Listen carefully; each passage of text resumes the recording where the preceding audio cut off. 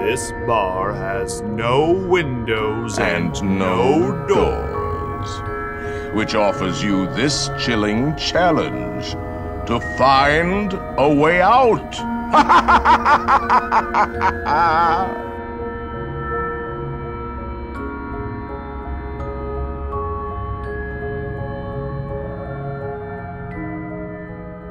Those words are for the most part from Paul Frees, the voice actor who's iconic for many roles. He has 374 actor credits on IMDb for roles of Mary Poppins, Rocky and Bullwinkle. He played Santa and Jack Frost in some of the Rudolph movies, but most recognizable for his Disney park roles, including the narrator of Adventure Through Inner Space, brought to you by Monsanto.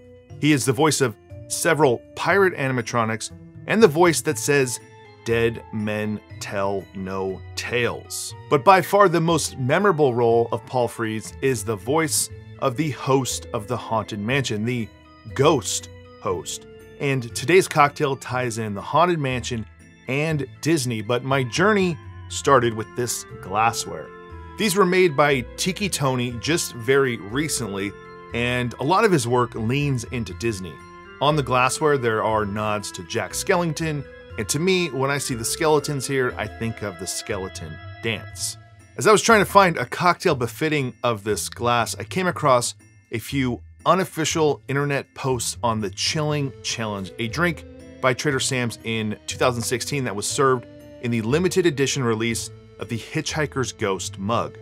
I've never seen a menu or any official recipe, and all I could find was some posts online, including a podcast from years ago, and they all seem to be from the same source, with the oldest recipe from September 2016 on the website intercot.com, a Walt Disney World forum.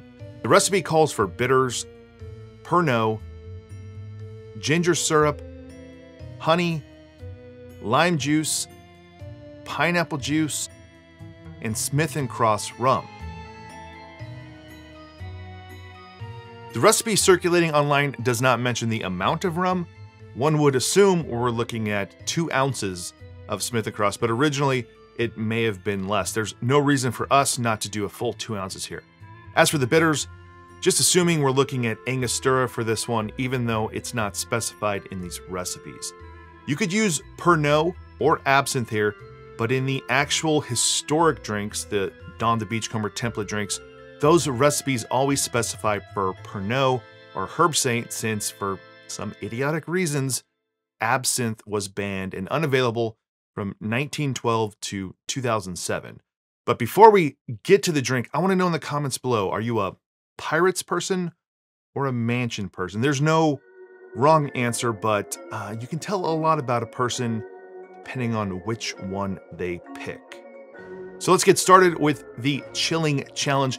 I'm gonna build this in a drink mixer tin, but you can shake this as well. Start with 1 dash of Pernod or Absinthe. I'm using the Japanese style bottles here, so I need 2 dashes. 2 dashes of Angostura bitters, 1/4 ounce of ginger syrup, 1/4 ounce of honey syrup,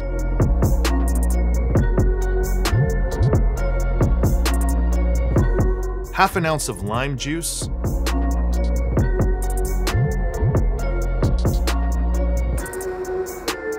1 ounce of pineapple juice,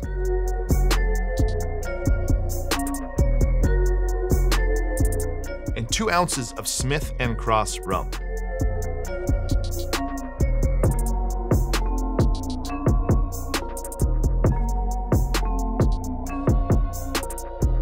Add 1 cup of ice and flash blend.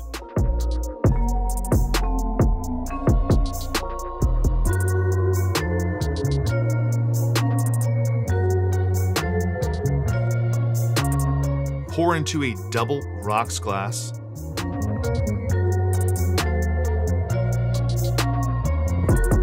I'm gonna garnish this with mint, a lime wedge, and 3 cherries here to represent our 3 Hitchhiking Ghosts. So there you go, the Chilling Challenge from Trader Sam's.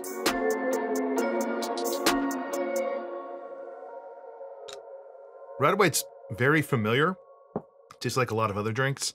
In fact, when I saw this recipe, I thought that, well, there's no way this is not a Don the Beachcomber drink. So I looked, it's not, these exact ingredients at least are not combined together to form a drink inside of the Total Tiki app at least. But the reason that leans into the Don the Beachcomber drinks to me is that absinthe or Pernod herb saint flavor. So you're getting that black licorice, sort of herby mintiness. It's something that often overwhelms a drink. And I think in this case, it's borderline. You could use less here if you wanted to, but that's what I think distinguishes this for being one of those style of drinks.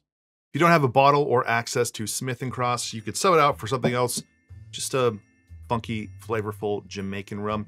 But what's interesting is 2 ounces of this, even though we don't know if that's really in the drink in the original recipe, doesn't seem like a typical Disney drink. But even though, you know, Trader Sam's does do that, they use unique rums. They have a great rum selection.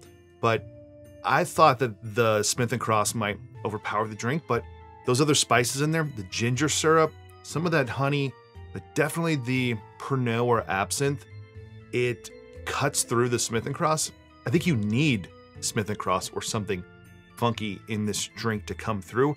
Otherwise, it's going to get lost. If you don't like Pernod or absinthe, I mean, this is going to be something you probably won't like. So if you don't like those flavors, probably leave them out. If you don't like that licorice, anise, fennel type flavor, then I would omit that in this drink. But outside of that, it's very much a traditional, tropical, you know, tiki drink out of the sort of Don the Beachcomber template. I think it's great. I love that it has this sort of connection to Halloween and Disney, but not really.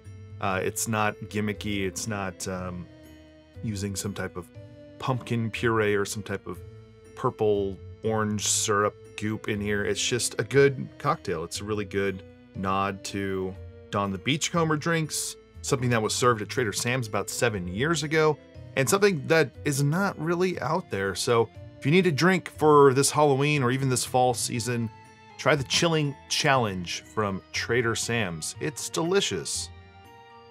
So that's it for this one. I'm Derek. This is Make and Drink. If you enjoyed this video, give it a like below. Consider subscribing to the channel. Check out the Patreon page if you haven't already.